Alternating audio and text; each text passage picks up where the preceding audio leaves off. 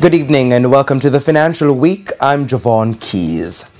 The Bank of Jamaica BOJ says there was a 34.6% increase in the total value of banknotes issued to the public in 2023. In its annual report, the central bank says the value of banknotes issued was valued at 505.1 billion Jamaican dollars.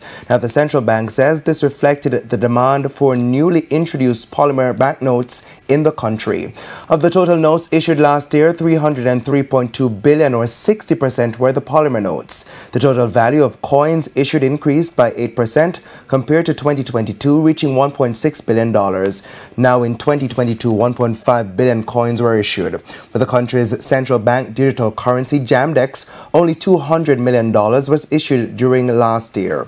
This was related to the government's Jamdex incentive programs, which gave citizens funds who signed up to the digital wallet link. To some news relating to our trading partners, China.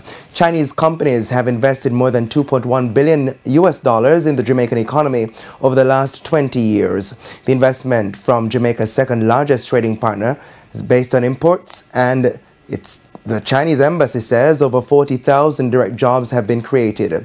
Now, it also said that they're committing to doing more in the country. This year alone, China has arranged for 42 Jamaicans to attend training in that country. And it says in the future, 3 bilateral training seminars will be arranged exclusively for Jamaica, and more than 100 Jamaican trainees will soon visit China. Now, the embassy says both countries have great potential in trade and investment, new energy, agriculture and fisheries, as well as other fields. The manufacturing industry grew by an estimated 2% for the January to March period of 2024. Senior Director in charge of Economic Planning and Research at the Planning Institute of Jamaica TVJ, James Stewart, says this was mainly due to estimated growth in the food, beverages and tobacco industry.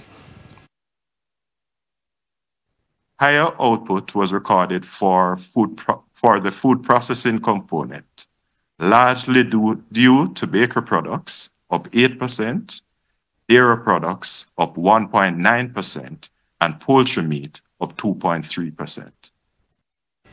However, he says the food processing component saw growth. Further expansion of the food, beverages, and tobacco sub-industry was tempered by lower production of sugar, down 15.1%, and beer, down 16.7%. In the other manufacturing category, a rise in output stemmed from an increase in the production of non-metallic minerals, reflecting cement up 29.1% and clinker up 67.9%. Let's head to the markets now. Foreign exchange trading ended today with banks and Cambio selling the American dollar for an average $155.82. The Canadian is going for $112.82. $199.38 is the average value of the pound, while the euro is trading for $172.43. The JSE index advanced by 2,400 points, that's 430 points, while the junior market index increased by 77 points. Among the 57 winners were Portland JSX, Sterling Investments, Jamaica Public Service Company 7% shares, Tropical Battery Company and Caribbean Assurance Brokers.